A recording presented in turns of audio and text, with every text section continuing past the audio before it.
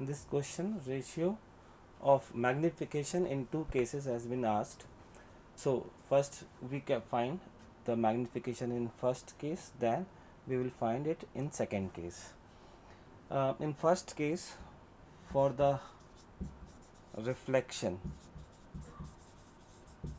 we can apply 1 by v plus 1 by u equals to 1 by f. Therefore 1 by v minus 1 by 15 equals to minus 1 by 10.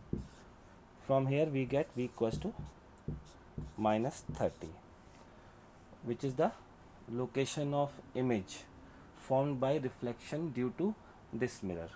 Now the image which is formed due to reflection from this mirror will behave as an object for this lens. Therefore object distance for the lens will be u for the lens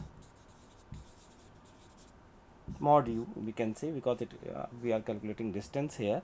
Mod u for the lens equals to 50 minus 30, which is 20 centimeter. Now for the lens, we apply lens formula, that is 1 by v minus 1 by u equals to 1 by f, or 1 by v equals to 1 by 20. That means v equals to 20. In first case, for reflection from mirror, magnification will be given by minus v by u, that will be minus 2, and in second case magnification will be given by v by u, which is minus 1. Therefore overall magnification for the final image will be given by m1 equals to m1 into m2, that will be equal to 2. Now it is said that now lens is submerged in a liquid of refractive index 7 by 6. First of all, we calculate the new focal length of the lens by applying the lens formula. From first we apply the lens formula in air, again then we will apply the same formula in the medium, that is 1 by f in air equals to mu of lens minus 1 into 1 by r1 minus 1 by r2. But in the medium, focal length will be given by the formula 1 upon fm equals to mu l by mu m minus 1 by r1 minus 1 by r2. On solving equation 1 and 2, we get focal length of the lens in the medium as 35 by 2 centimeter. Now in the liquid, image formation due to reflection will be same as the image formation in the air.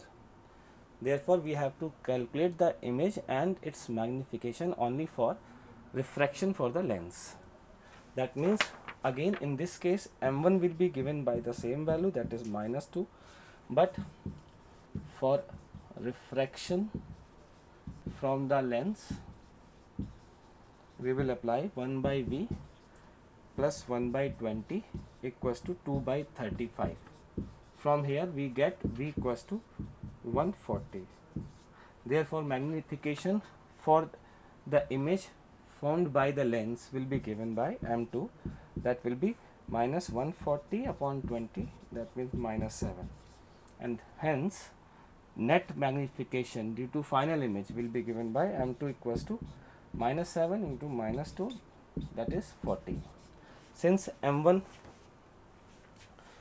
is 2 and m2 is 14, therefore ratio of m1 by m2, that is m2 by m1 equals to 7. Therefore this is the answer. And the question number 5, this question can be solved by considering symmetry of the question. So if we see the diagram from positive y-axis towards negative y-axis, we will get this situation in which this is the wire, this is z-axis, and this is y-axis coming out of the board, and this is x-axis. Now this is the loop and this length is, I think, BC. So this length will be a by 2 and this will be also a by 2.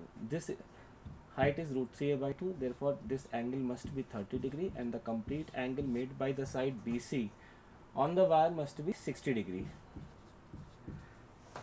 Now if we draw the 5 similar sides around the wire in same manner, we can say that wire will be surrounded by a hexagon in 2-dimensional diagram, and in 3-dimensional diagram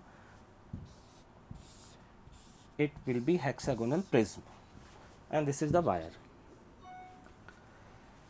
Now if flux through one phase, this is BC, is phi, we can say that the complete flux through all 6 phases will be given by 6 phi, and according to Gauss law, which will be equal to Q by epsilon naught. Now value of Q is the charge trapped by this hexagonal prism, which is lambda L upon epsilon naught. Therefore phi is lambda L upon 6 epsilon naught.